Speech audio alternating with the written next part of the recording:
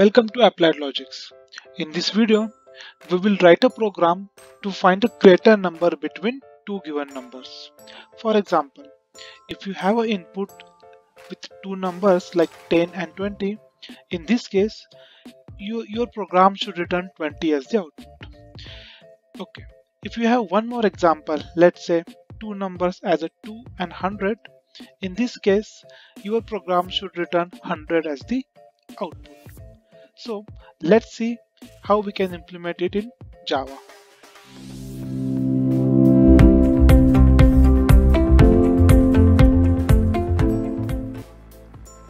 Okay, so I'm creating a solution.java file over here. Okay, you can see we have a public class solution inside it.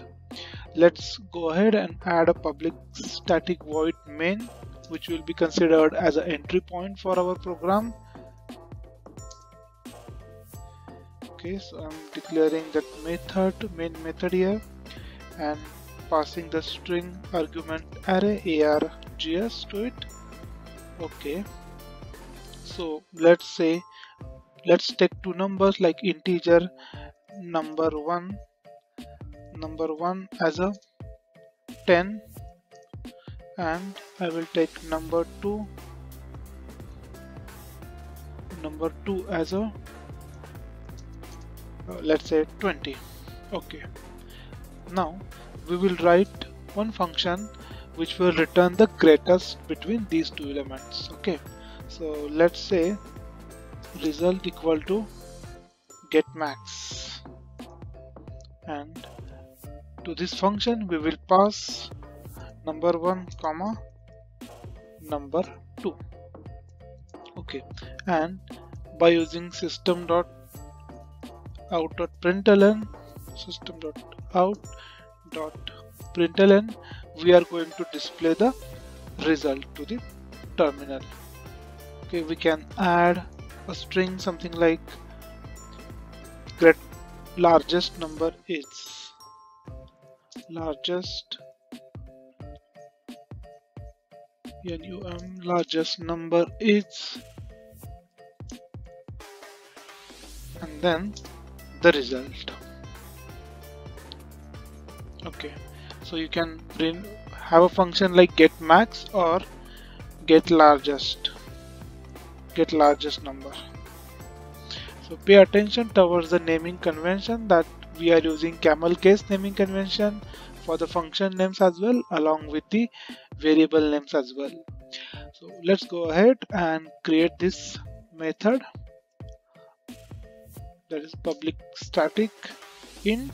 I'm using integer as a return type because our method will return the largest number out of these two, and I will be taking input as a n1 comma integer n2.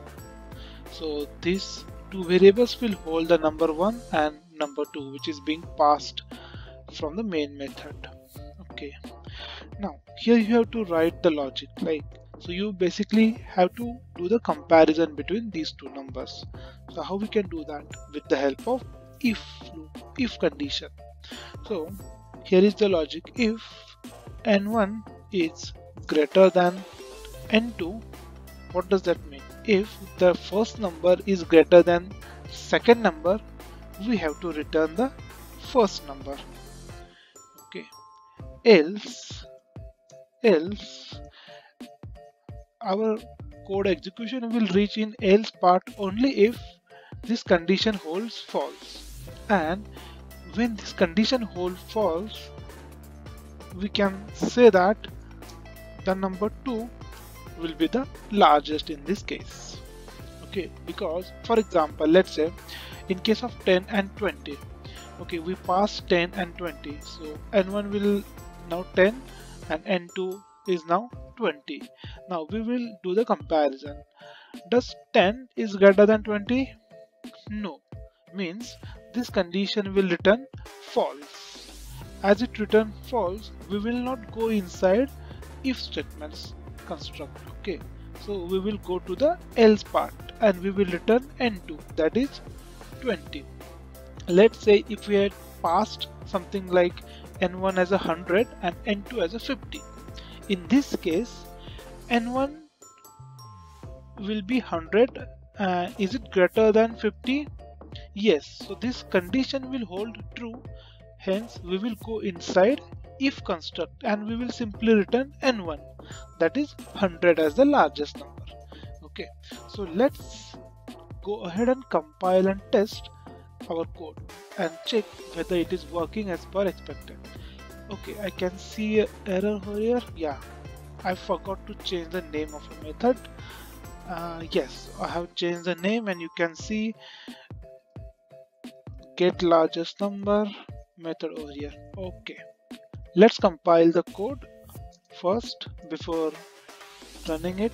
So I'm just compiling with java c solution.java.